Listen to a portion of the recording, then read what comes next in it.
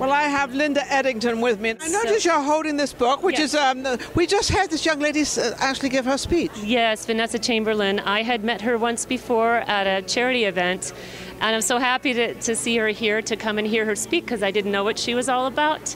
I just knew she had a fantastic vibration, and as she spoke, I just felt that she was speaking to me directly. I want to shout out to Vanessa.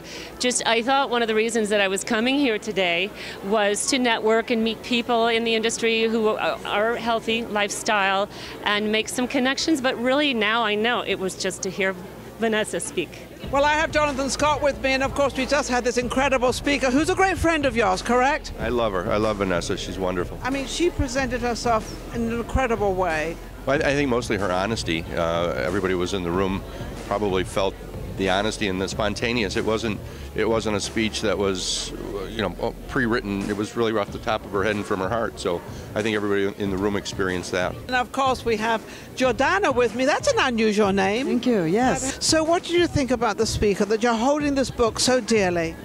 Well, I thought she was incredible because I'm a professional speech coach and I'm also an author. And what I really, really liked about Vanessa is her authenticity and how she stepped forward and told her truth.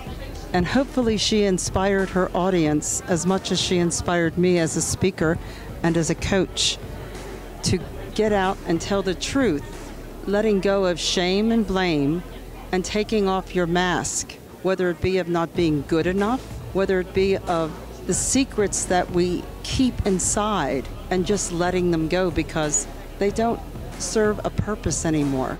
And bravo for Vanessa.